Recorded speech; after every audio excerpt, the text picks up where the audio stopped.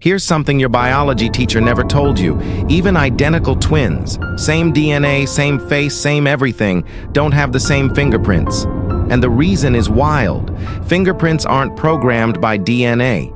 They're shaped by chaos inside the womb. Tiny differences in pressure, how the twins move, how their fingers press against the amniotic wall, even small blood flow changes. These micro events create ridges that can never repeat.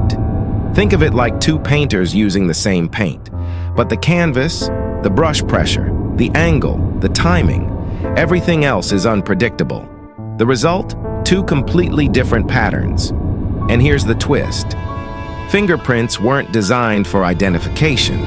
They're nature's way of giving you better grip, better texture sensing, and more control. The uniqueness? That's just a beautiful accident of biology. Crazy, right? If this blew your mind, hit follow and subscribe.